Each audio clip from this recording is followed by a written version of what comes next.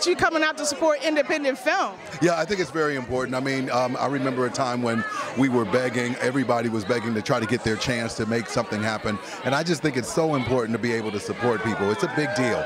We don't get a chance to do that very often. We always make excuses as to why we can't do something. And I'm beginning to learn the opportunity of saying why you can do something. The biggest problem we have in our community is we don't come out to support each other.